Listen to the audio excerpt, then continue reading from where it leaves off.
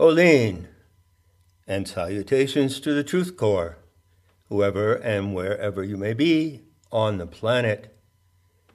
It's Sunday, the 12th of September, 2021, and I was just wondering, as I sometimes do, if you ever wonder what I do when I get up in the morning. Well, how about this morning? I got up and I sat in the kitchen and I made use of my cell phone, which I rarely do because I hate that device.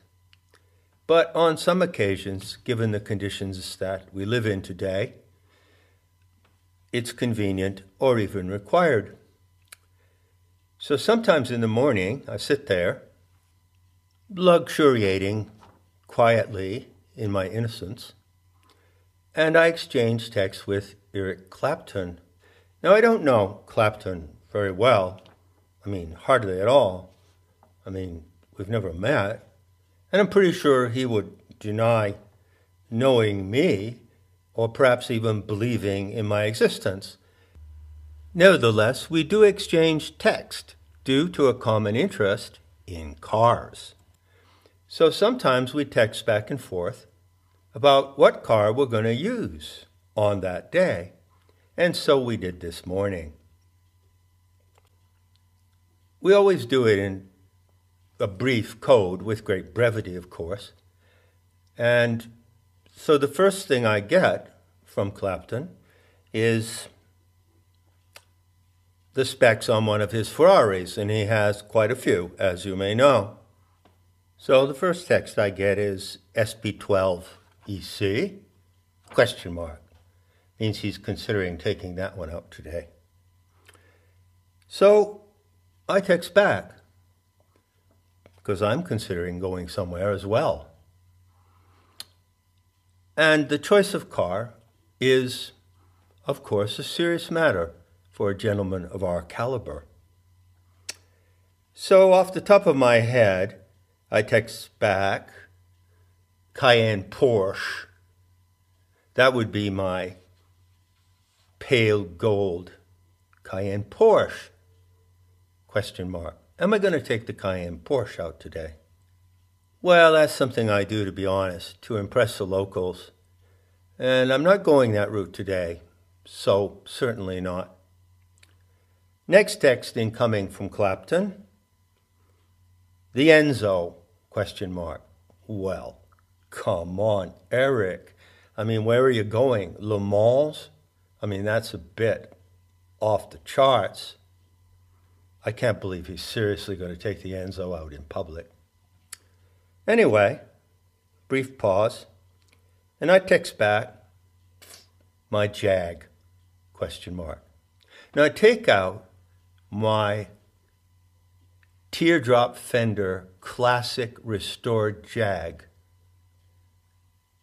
on really special occasions.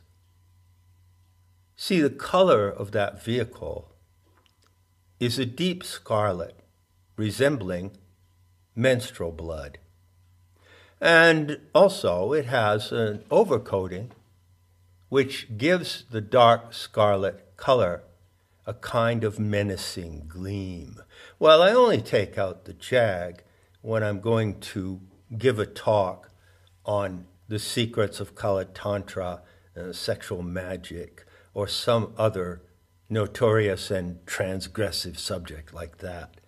And that's not exactly what I'm doing today, but it's close. Okay, hold on. Next incoming text from Clapton. 64F 250 GT Lusso. There's no question mark. He has decided to take that 12-valve, 532 horsepower beast out on the road today. What an elegant choice. And the color is silver gray. Well, it's time for me to make my choice. And so I text back, Bugatti, exclamation mark. Immediately comes the response from Clapton. Brilliant. You know that brilliant is like Brit speak for what we Americans mean when we say great. Well, that's obviously the end of our little exchange. We both decided on our vehicles for the day, and I get the text from Clapton's saying, as usual, signing off, toodaloo. And I respond, toodle you. And that's it. So some mornings I do that, and I did it this morning. Well, on the occasion of taking out my Bugatti to visit Lily. Yes, indeed. Now, I won't say anything much about Lily. She can reveal herself to you by her speech and her manner. But I will say that I don't include her in my special collection. I would never say such a thing. But she does say that she is in my special collection. So make of that what you will. So I get in my Bugatti, but it's much later in the day, because my rendezvous with Lily is in the early evening, just before dark. So I drive through some mountain roads, winding this way and that, feeling the breeze go across my face. The pleasure of driving a Bugatti is like nothing else in the world. And I go up through some woods and into a sort of mountainous territory, and there, perched on a sort of mesa, is a big San Francisco-style house. A mansion, really, with big bay windows and 3 stories, looking quite mysterious. And, of course, expensive. In fact, it looks exactly like the Gothic mansion on the cover of one edition of The Hawk-Line Monster by Richard Brautigan. The Hawk-Line Monster, a Gothic Western. Quite a novel, that one. Anyway, that's no accident, as you shall soon learn. So I park under some almond trees, and I walk up the stairs, the wooden staircase. It's about 18 steps. I step onto the porch, approach the door, and there is a button, a doorbell, which is a pearl with the sigil of Lucifer inscribed on it. And I press the doorbell. There's a faint, lovely sound from inside. And then I count the beats. And after 10, the door opens, and there is Lily, stark naked, in the buff, in the raw. And she greets me with a mischievous turn of her lips, and from the last rays of the setting sun over my shoulder, I see an alluring gleam in her eyes. So I enter. We go through the main room and off to the left into the drawing room, her salon. Now, you will recall, won't you, that I mentioned The Hawk-Line Monster, a novel by Richard Brautigan. Well, Lily happens to identify with the main character in that novel. And when she acquired this house, she had it redone so that the decor resembles the house in the novel. And the decor is of the late 1800s in the western United States, in Arizona or California. Lily intended that the mansion should resemble the home of, say, a rich and elegant rancher who was once a cowboy. So there are signs of the cowboy life everywhere, photographs of bronco riders on the wall, and there's a stack of guns in the corner, And there's a case with beautiful set of pistols in a holster designed with silver and pearl ornamentation. And these are some of the lovely artifacts in Lily's house, including, of course, the living artifact of beauty, which she is. She gestures for me to sit down on a plush chair, and she sits right across from me in a sumptuous love seat. It has a high back and elegant curving arms of hickory wood, and it's upholstered in a beautiful plum color. And there she sits, daintily, right in the middle of the love seat, sitting straight up like a proper girl, and with her knees about an inch apart. Well, you can guess what I'm thinking, looking at her knees, and I've often looked at her knees for long periods of time, off and on.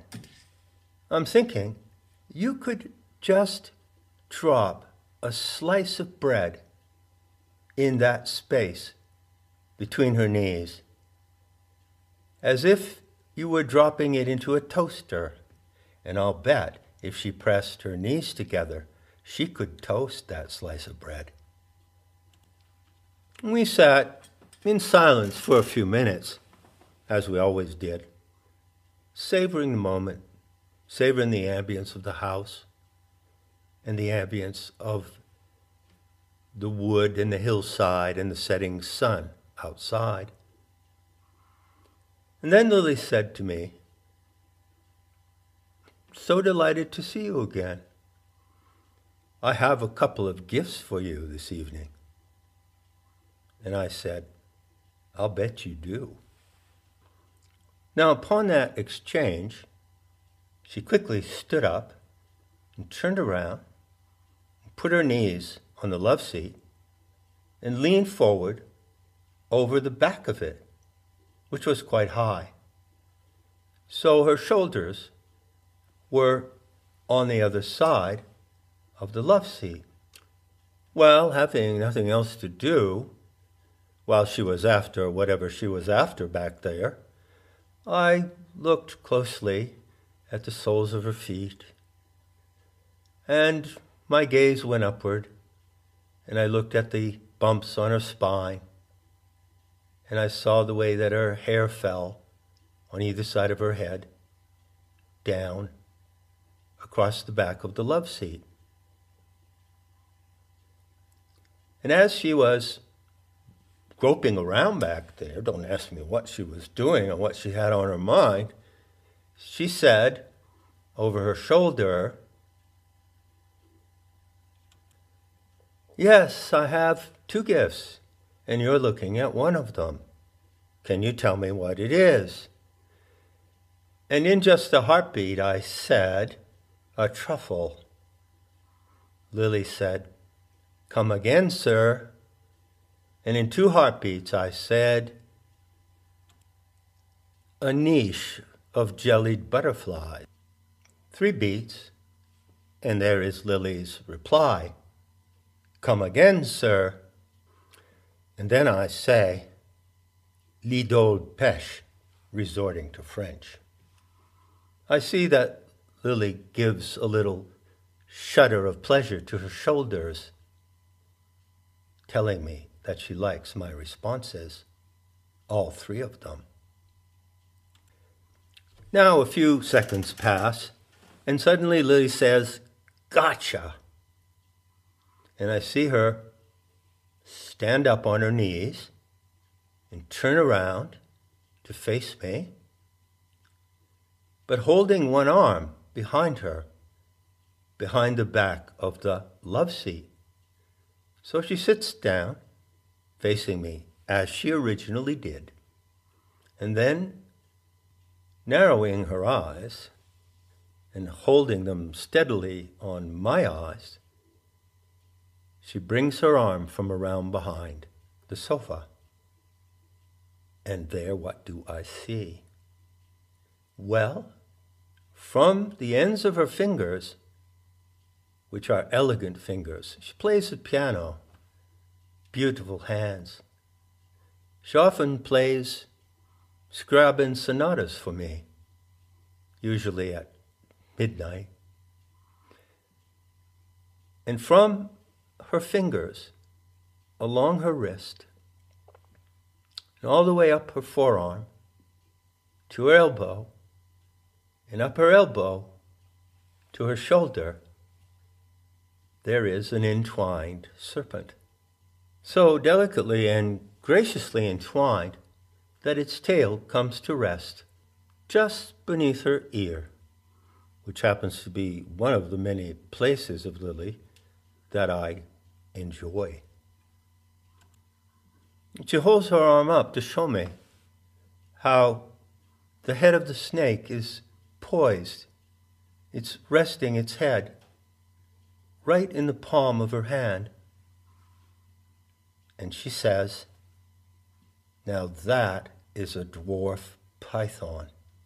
And I say, "I'll bet it is." And so we proceed to talk about this wondrous creature. Dwarf pythons are quite rare.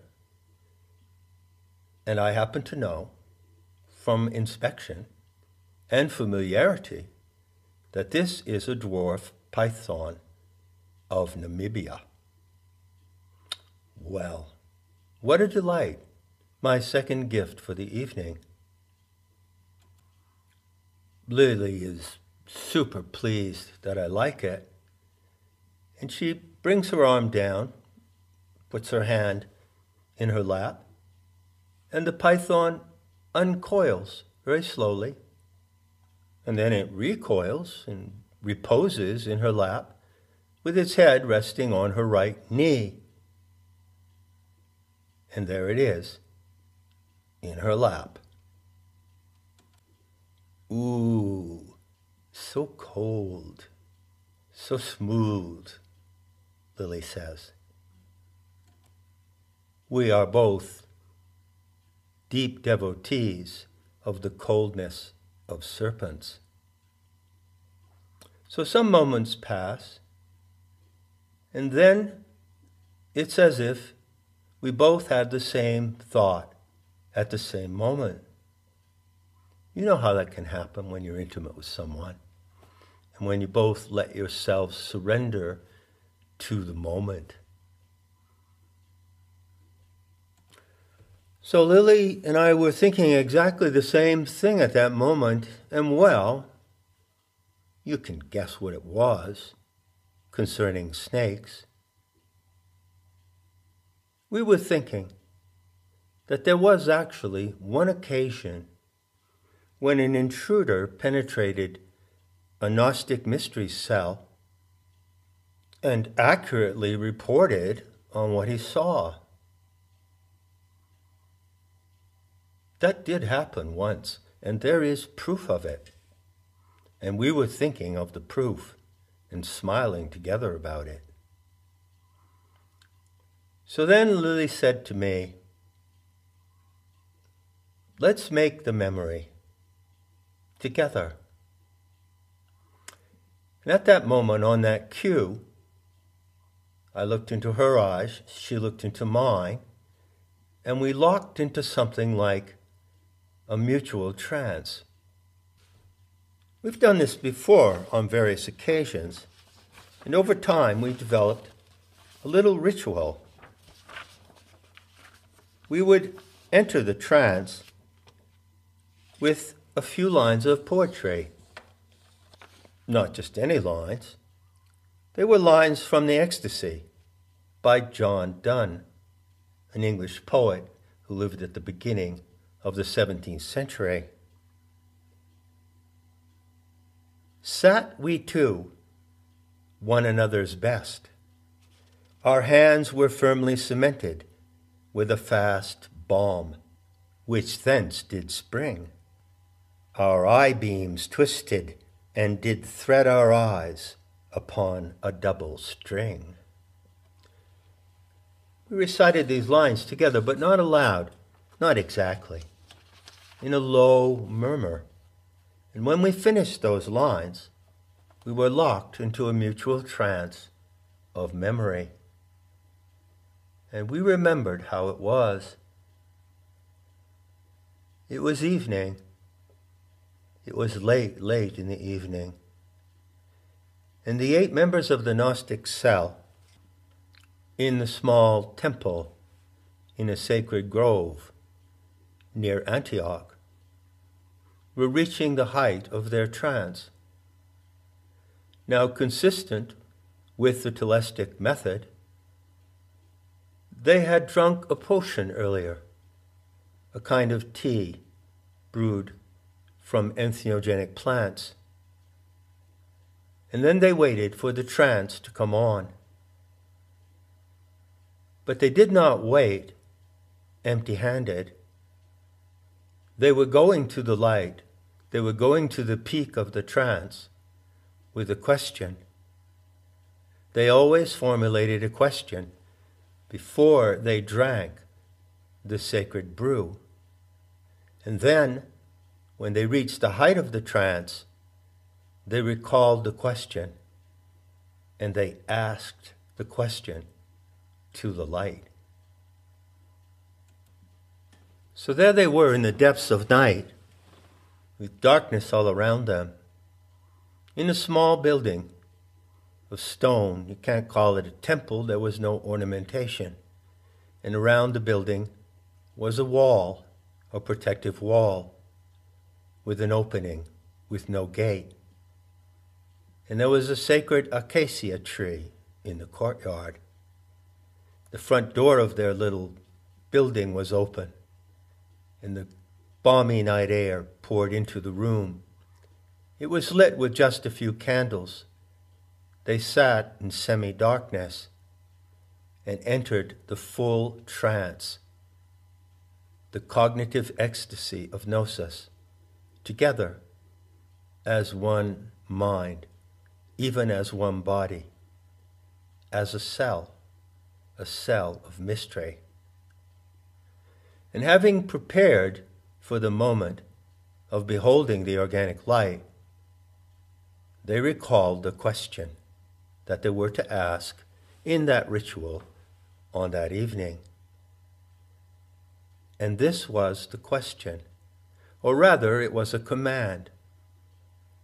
Sometimes they would command the light, and on this occasion it was fitting to do so. The command was, show us that portion of the anthropic genome that encodes the talent of thymesis. I kid you not. That was the exact wording of their command. Now, as Gnostics, they had dedicated many of their ritual sessions and a great deal of their work outside of the mystery cell to investigating the properties of the human genome. And they knew, on the basis of their tradition, what was passed down to them by seers of other times, by the Magians who founded the mystery cells, as well as by their own ongoing research, they knew that the anthropic genome is coded with 7 talents. And on this evening, they wanted to look deeply into the coding of one particular talent, thymesis. That is the talent of the human animal to dare and to defy. It includes not only daring to do physical acts and to undertake strenuous physical activities, or to undertake great adventures like sailing across an unknown sea, but it also included daring to know, daring to learn, daring to investigate, and defying anything that stood in the way of the path to genuine first-hand knowledge. So this evening they commanded the organic light to show them the properties of thymesis in intricate detail. When it came to the moment to pose their command syntax, as it's called, to the organic light, they were in full-blown ecstatic trance. They were immersed in the light. They could see the light that cast no shadow. They detected its special properties, its soft texture like a marshmallow, and then its coolness like a melon. And in complete and confident immersion in the light, they prepared to give their command. But before they did it, one of the women in the group, there were 4 men and 4 women, moved aside from the circle and picked up a stone. It was a large round stone shaped like an egg, and it was white, perhaps marble, perhaps alabaster. And she took this stone and set it down in the midst of the circle, and they all looked at it with one unified gaze. And then the Telestes, who led the session that evening, who had been chosen by lot at the beginning, pronounced the command. But he did not pronounce it aloud. He pronounced it with a mudra and a gesture of his hand, and at that moment they all pronounced it together, but without speaking. And then they gazed at the round white stone. And that evening, as they did on many evenings before, they gazed for 2 hours with unbroken concentration. And during those 2 hours, this is what they saw in the stone.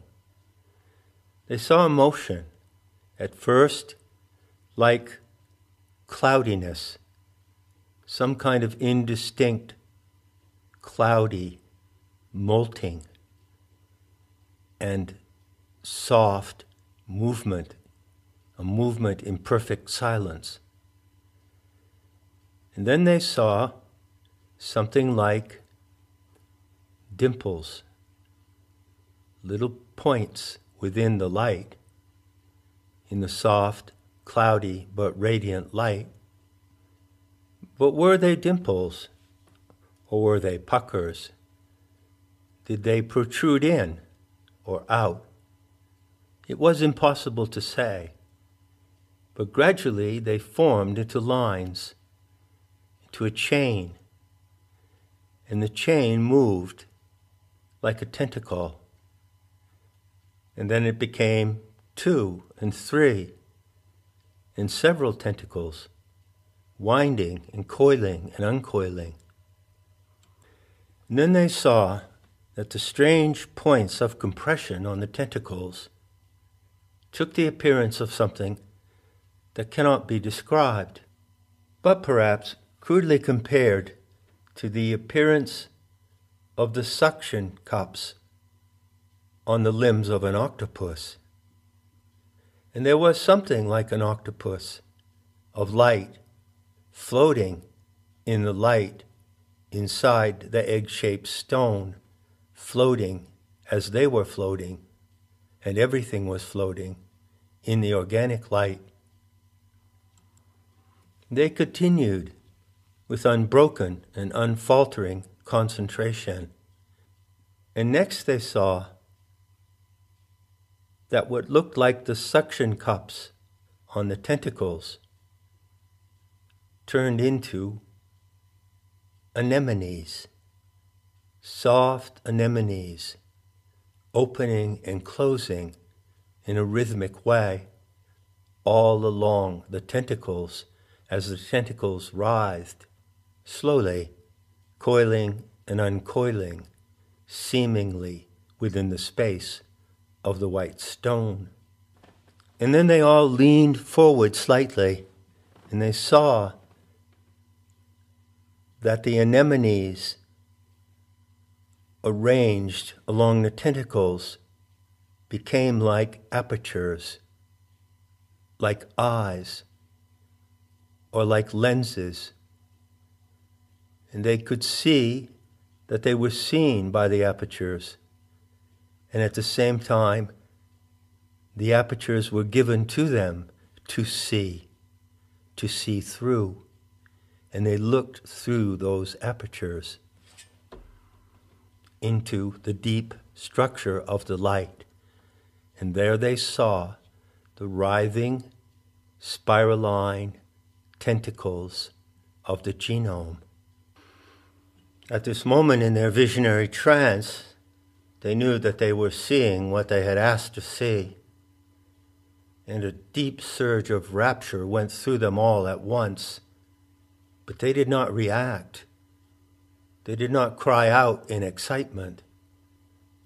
They simply held their lips pursed, as if they were murmuring through their lips.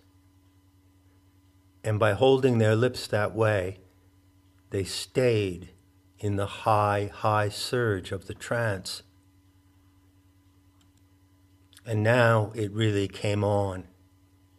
It came on in full colors, soft, gleaming colors, like wet jewels beaded on the tentacles that writhed and coiled.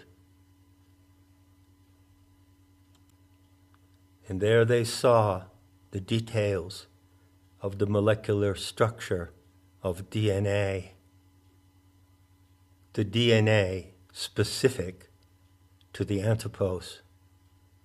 And that was at the end of the first hour. And for the next hour, they looked more closely, and they saw the construction and the properties within the construction that revealed a distinct portion of the molecular chain, that which they had asked to see, the segment that encodes thymesis. And then they looked deeper, steady, silent, and in the rapture of their knowing, they saw every detail in the magnificent, gleaming, wet, beaded coils of human DNA. And likewise, Lily and I stayed steady and silent in our trance, and we remembered what they knew. And we knew that the memory lingers on, even when the actors are gone. And it must be true, because it rhymes. We came out of our trance casually. Some things have to be done casually to be done right, even though they may be deeply serious. And we breathed and looked around the room, and it was still quite light, even though, oddly, it seemed like the sun had set. It was Lily who broke the silence, nodding her head reflectively, and she said, "It's really remarkable, isn't it, that evidence exists?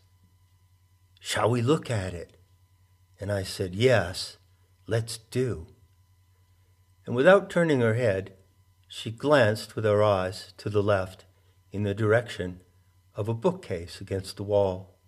I took the cue and I got up, and I walked over there to that elegant bookcase made of hand-carved wood. I knew it well. I had often consulted it when visiting Lily. It was the bookcase that held her collection of books on Gnosticism and the mysteries. And I knew exactly what book to pick. I took it out of the shelf, and I returned to my seat and held it up. "Ah, yes," Lily said. There it is, that notorious document, the Panarion of Epiphanius of Salamis. All Gnostic scholars know this book. In fact, it's published by the Nag Hammadi and Manichaean Studies Library. And they all know that it's a document attributed to Epiphanius, who himself was said to have infiltrated a Gnostic cult.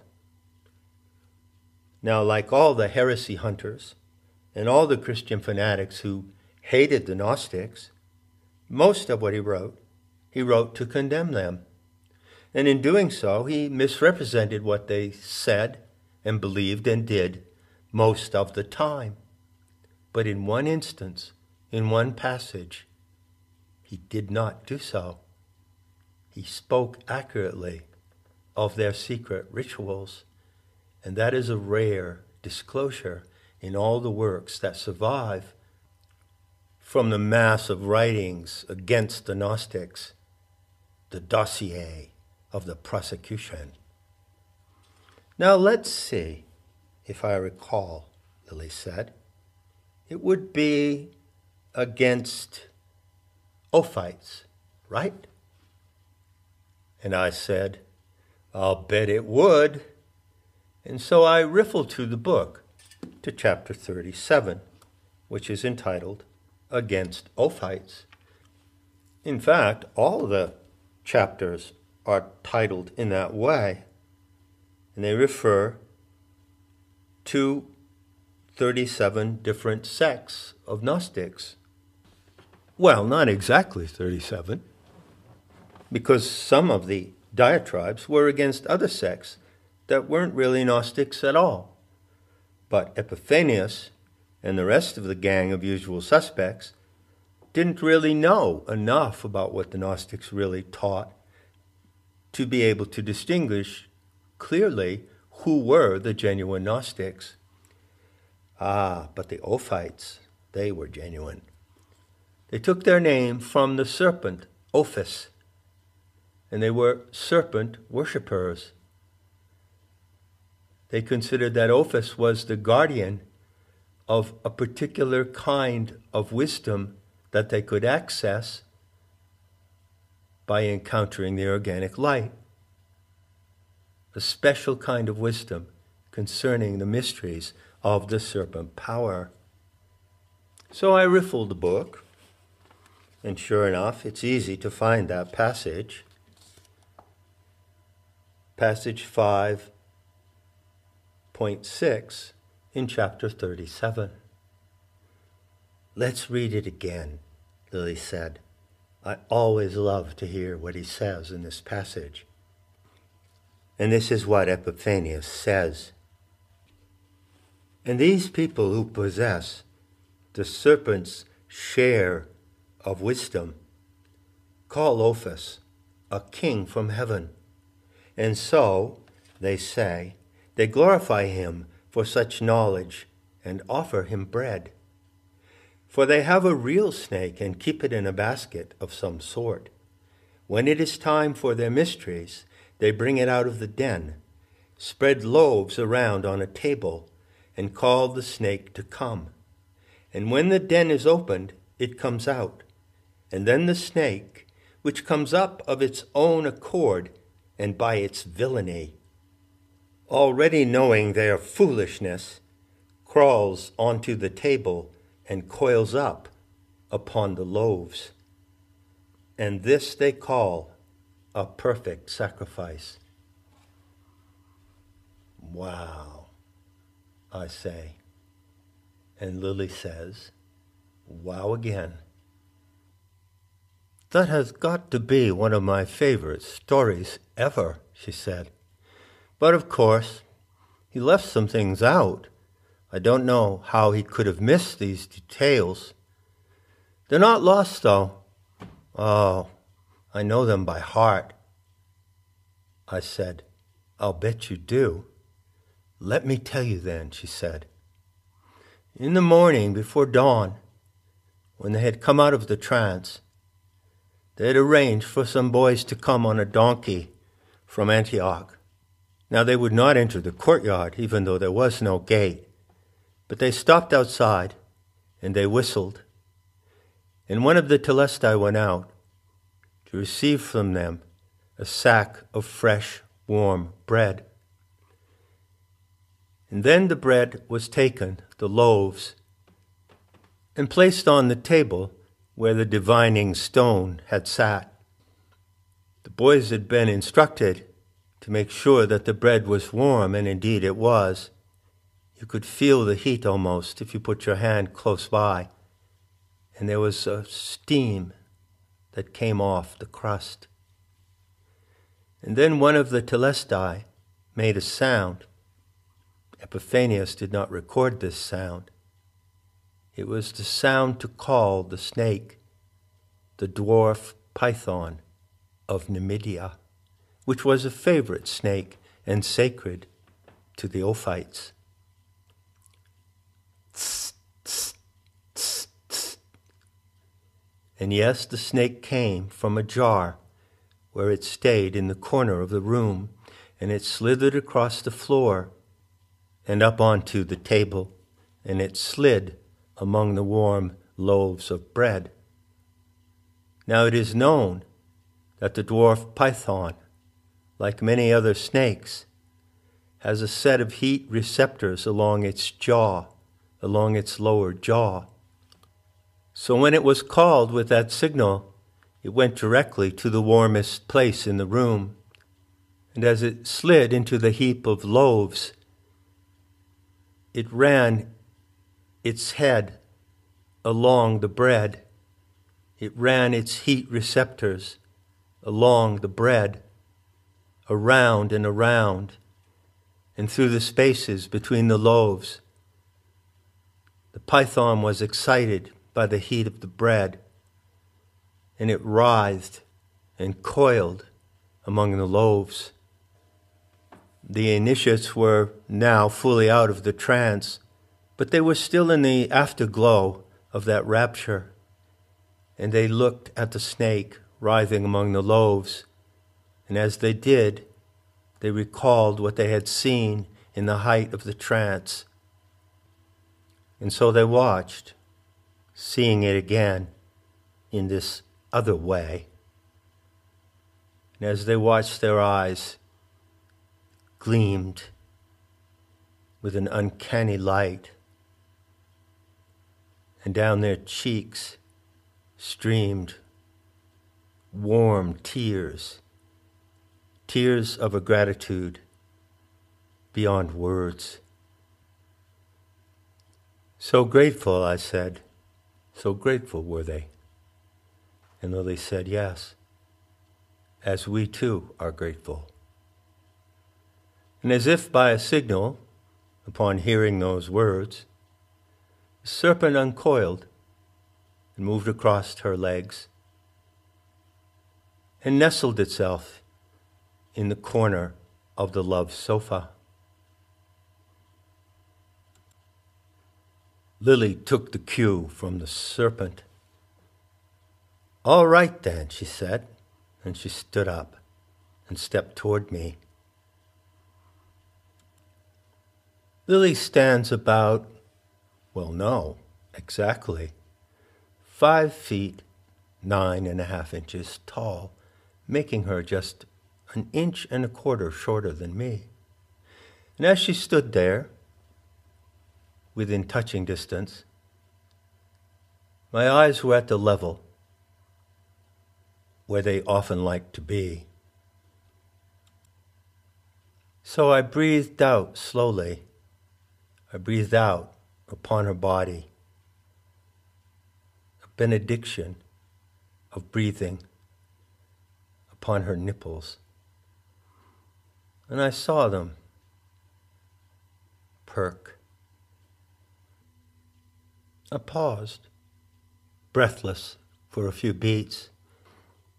And then I drew in the air, breathing really slowly and deeply through my nostrils, and I took in the full scent of her from head to toe. It was the aroma of a fawn in heat, ripe, gamey, mouth-watering. To my chambers, then, Lily said with a playful lilt. I prepared champagne on ice in a bowl of almond milk mixed with coconut oil, warmed by a candle. I'll bet you did, I said. And with that, 'nough said, so I'll be seeing you in the beauty to come.